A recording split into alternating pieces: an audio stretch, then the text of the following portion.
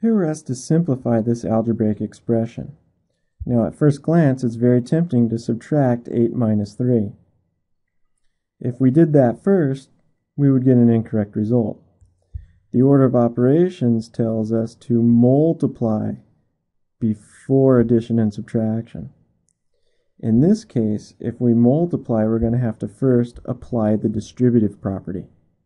So we'll write 8 negative 3 times negative 1x squared is plus 3x squared. Negative 3 times positive 2x is minus 6x.